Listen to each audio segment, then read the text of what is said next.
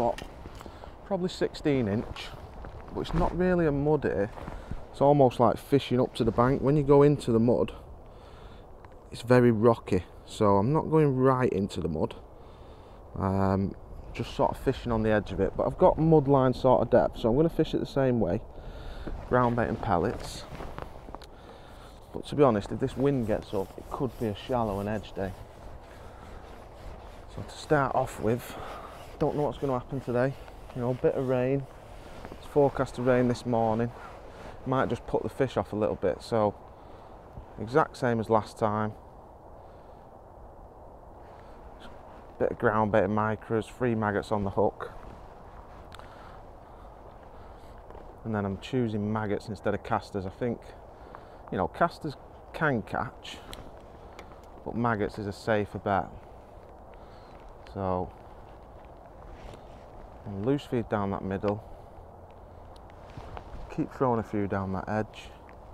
Probably got 2 foot in the edge, and like I say, 16 inch across there. So, if they're coming over there, hopefully they should come in this edge.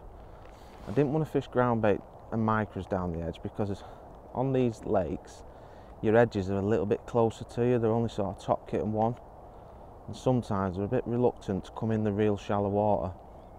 You know, if I could get like 6-7 meters away from myself, I'd probably choose to fish in the shallow water. You know, this is what, depending on your peg, the distance, your depth, all these things, these are what you've got to make your decision and try and find the easiest way of catching the fish. Like I said last time, it's all about fishing positively. Already that wind's starting to turn. It's forecast to go across me, so if it gets too bad,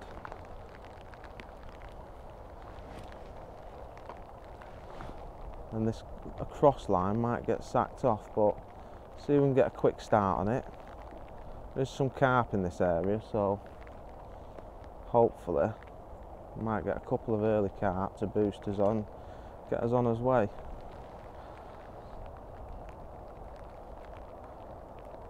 Can't go any tighter in than this. I'm sort of on the edge of the lip before it goes into the mud, which is not ideal because the fish will be able to get round my float and swirl about.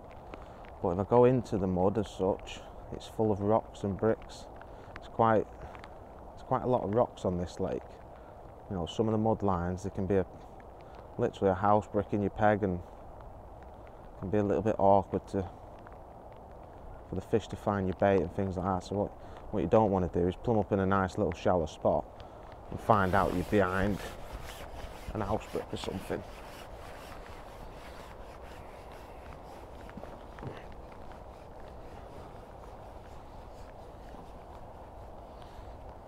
This rain's not very nice.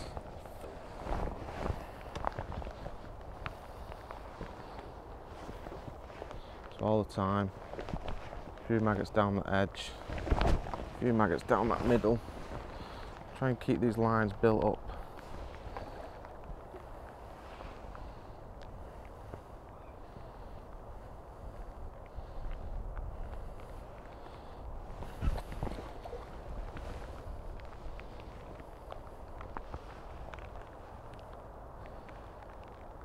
Little carp by the looks of it.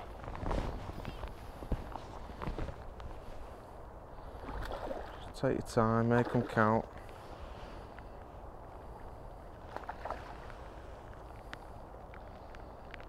Target weight, I don't really know what you're fishing for today. I mean, sometimes when it rains like this, your shallow fishing can actually be quite good. You know, so it could be a big weight shallow. It's overcast, it's a little bit cooler.